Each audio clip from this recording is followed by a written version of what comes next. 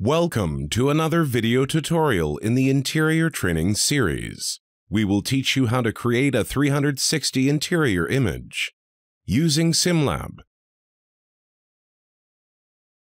Select Virtual Reality from the workbench. Select the 360 icon. Select Create VR Camera. Move camera to proper position.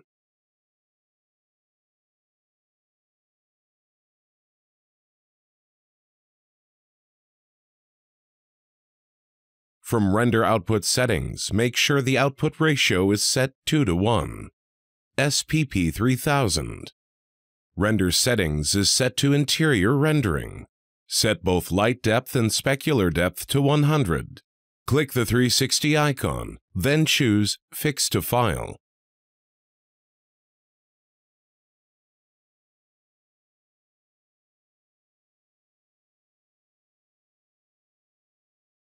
Post the image in Facebook.